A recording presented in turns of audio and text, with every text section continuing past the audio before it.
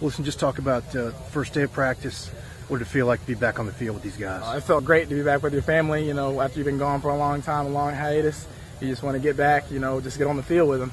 And you know, I thought today it was good to be around everybody. Good to just get our feet back under us and start with the basics. It's different because you know we're working and we're taking classes, and you're not really with each other all the time. And you know, when camp comes, all you know is the person next to you and your team. And I feel like that's the good part of football. It's what people miss is that family feeling. You know, to be out here on the field, and you know, we got high expectations for each other, and you know, we just try to come up and meet them.